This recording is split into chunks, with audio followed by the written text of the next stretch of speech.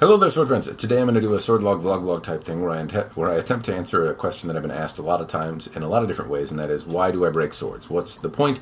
And maybe I can answer a few other things along the way, like what got me started in doing it, and would I advocate anyone else do it? Is there any benefit? And I can also give my side of the argument of is it worth it? Does it give more benefit than harm, if you will? Because a lot of people don't like the idea of breaking swords at all. So hopefully this video will give you my thoughts on the subject, answer the question, and hopefully spur some fun conversation along the way. You can see I've broken a few of them. If you haven't seen videos, each one of these, with the exception I think of this one here, is a sword that I broke in some various review at some point, and there's certainly more of them than this little goofy trophy looking thing over here.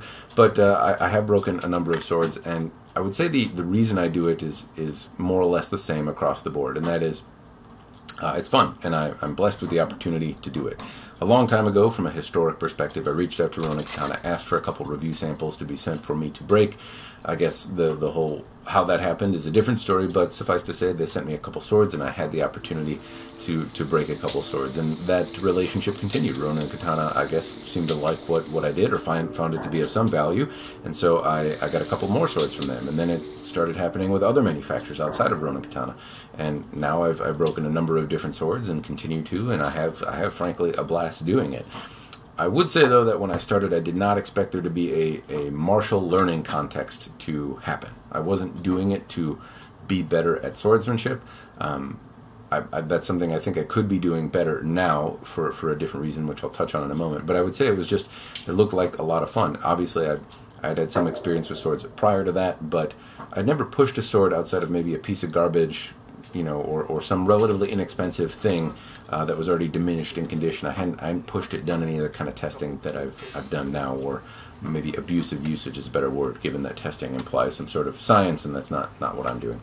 That said, it's purely just for fun. It's because I have the opportunity. I'll either reach out to a company or they'll reach out to me. I ask if I can break a sword, or they'll ask me if I'm willing to review one, and I say yes, because why wouldn't I? It's a sword, and I get to swing it around, and I get to experience it. I get to feel how it is. I get to gauge what I like about it. My horizons are expanded from the experience, just in terms of the holding of many different swords and figuring out what types of balance I like, and moving them around, and maybe buying. I get a chance to see things that I wouldn't otherwise get to see, and have experiences I wouldn't otherwise get to have, and meet people that I wouldn't otherwise get to meet. So all in all, it's a pretty net positive, even though it can be a little thankless job making YouTube videos. There's also learning that happens outside of the sword thing, or the experience there.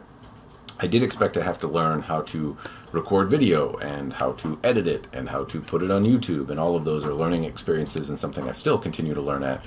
But the point is, when I got into it, it was mostly because it seemed like a really fun thing to do.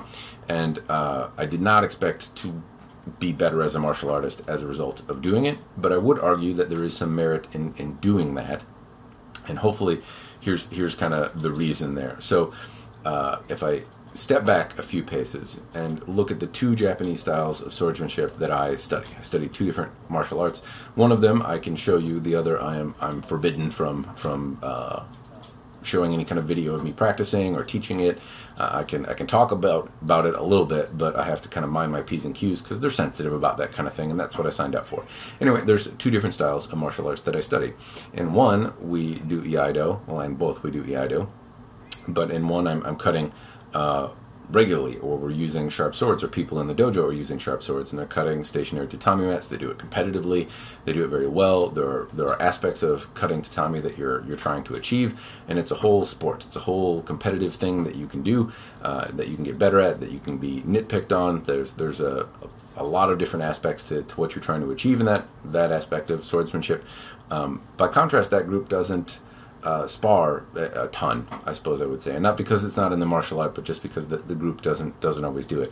Also, there's not the same kind of paired exchanges that are in the other. In the other, there's a lot of kind of paired kata that you're working on, but it's largely done with wooden sticks. Obviously, you break out an iaito or a sharp sword if the place you're in allows you to do that. Sometimes some dojos are uncomfortable with using sharp swords because obviously insurance reasons and other things, but suffice to say, the majority of the martial art, as I've experienced it, has been in the exchange of bokken, kind of paired kata. And you get certainly a different aspect repeating that kata over and over and over again you start to hopefully see, as I'm starting to, the purpose behind it, and garner some lessons from it, some depth to it. Anyway, the point is that in none of those exchanges am I doing live sword on sword contact. Right? I don't. If I'm doing a stick, sticks obviously can resemble the weight of swords in some cases, but they don't act the same way when you bind them together or whack them together. They react differently.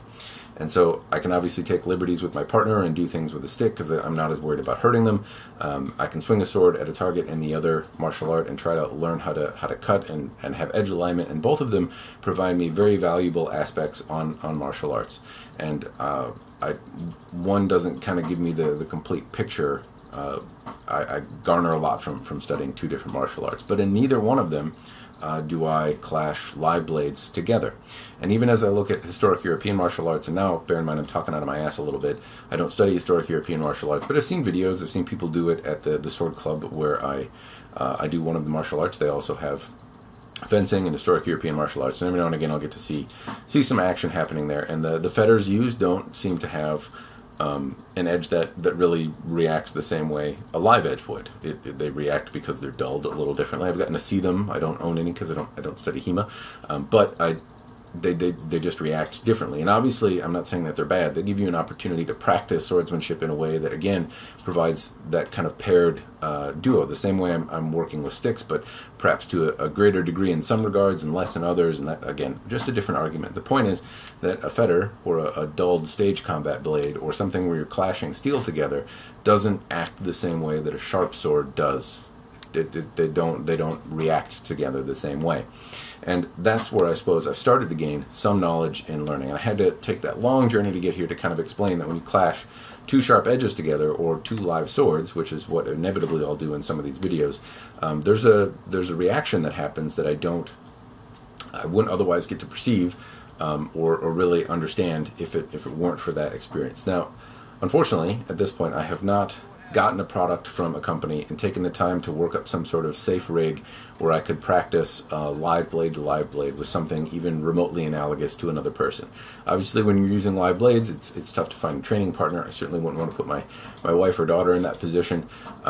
It's not something anyone at my in the various clubs that I'm in related to swords would want to do, or something that I'd be even comfortable asking. So I'd want to find some sort of rig or apparatus, and it's not because any company has said I can't, but I do feel obligated in the exchange of a company giving me a sword to break to then produce a video in a timely manner. I suppose that's the only obligation I really, deep down, really feel, is that I'm being given this thing so that I can share that with other people, and that's the obligation that I have. So I never feel like I really want to take the time to build some sort of apparatus to benefit myself as a practitioner rather than purely evaluate the object to the best of my ability. So, but that's something I'm sure I should, well, not I'm sure, I should look at doing that in the future. I don't know when that's going to happen, but it's something that's kind of been weighing on my mind a little bit and something I'd like to learn more about. It's certainly something I feel I would benefit from, so I should probably get off my keister and do it. The point is, though, that binding between swords reacts just differently. Even if you're using sharp edge to a flat or sharp edge to the spine of a katana, or if I have European swords and I'm using edge on edge or edge on flat, they can react. The sharpened edge bites in sometimes to some of the softer steel, and there's just opportunities to control and manipulate your opponent's blade that are there. I'm not going to say that they're terribly useful. It's just an aspect of swordsmanship that happens when you're working with live swords. And if you're interested in the subject, then there's this little grain of experience, this little kind of interaction between you and your opponent or you and another blade that may be of interest. And so when I say is it helpful for somebody else, and one, I wouldn't say that it's super informative to do. It takes a couple times to do, but it seems like there are live functional blades. One of them was in here that was $50, and it's not the greatest analogy to a Japanese katana, but it's a functional blade, and it's 1045, which is reasonably analogous to some historic swords in rough theory. And so while you're not necessarily, I would say there's a lot of holes here scientifically. The point is, if you wanted to experience how two live blades bind together in the realm of katana, you could do that for around $100, give or take. And I don't think that that's gonna it'd chew up an afternoon the same way spending $100 at the gun range or golf course or any other expensive hobby you might have would. And it gives you some level of knowledge and experience that if you're making some logical attempt at trying to do in a safe and helpful way, I think might give you some level of experience that you don't otherwise get in the martial arts classes. So that's where I'd say it would be beneficial. The other bit is that it's fun. I don't know why I said that weird. It's fun. Cutting shaving cream cans and laptops and stuff like that, and looking at the footage is kind of it's fun, and it continues to drive passion in the subject that I have already a lot of passion for. So it continues and renews my interest in some of these things, and I don't necessarily think that's bad either. To continue to motivate yourself and stay positive about things, even if that positivity comes from cutting shaving cream cans. So. The point is that it can be a lot of fun as well, and I don't think that's a bad enough motivation in and of itself. If it's something apart from the learning side that you might also garner from it. Beyond that, it is interesting as well if you're using a product and you know that the interaction is not going to go well between the sword and whatever object you're hitting. You're doing it defensively or to push the sword to its limits, to kind of have a feel for how far you can push swords and how they react to things. I don't necessarily get that in the exchanges I have in the martial arts groups I'm involved in. Bow can react differently, and if I'm kind of trying to deflect or divert my opponent's blade or weapon out of the way, wood reacts differently to metal, to logs, to other things, and so it can be helpful from a martial aspect there as well. The more targets you work on or play with, so that's kind of the why I think you might want to do it, why I started, what I find fun about it. But I want to move on to one other thing, and that is the general argument of, are destructive tests bad, right? Because I've heard some pretty reasoned arguments around, are destructive tests bad? And hopefully, obviously because I do them, I'm a little biased in this thing because my opinion is written on my channel, if you will. I do the destructive tests, and I like to think if I found them harmful, that I would not be doing them. Hopefully they're helpful. The reason being is that you, the consumer of those videos, would get a chance to see what the sword is capable of, not necessarily to not destroy it yourself, but to have an idea how that product would last, and if it can withstand chopping logs and being beaten into steel drums and sword-on-sword contact and survive several hits in those regards that are clearly abusive. It hopefully gives you some idea that the product is made in such a way that it will last for your intended uses and whatever they might happen to be. I don't know what they are. A lot of people are just like to have fun in the backyard. Some people are buying it as a zombie apocalypse kind of home invasion type thing. Some people are buying it as students. Some people are buying it just because they like the look of it and they're collectors. And I don't know, and every shade of color in between there as well. So I don't know why people buy it, but the video I produce hopefully gives you an idea of what the product is capable of and if it is worth your investment or not. So hopefully I'm adding more than I'm subtracting, or helping more than I'm hurting. But I can certainly understand that it might give people the wrong idea of what you do with swords, or that it might inspire people to do things that are dangerous, which I certainly hope is not the case. Obviously, I think moving around a big razor blade is very dangerous and should be done with the utmost caution, even if I don't represent that myself. I know safety glasses are something I should invest in. I'm getting that comment enough. I actually own safety glasses, and for some reason just didn't put them on. But the point is that hopefully it's helpful. And obviously I understand that some people just don't like seeing a perfectly functional sword destroyed when somebody else in the world might be enjoying it.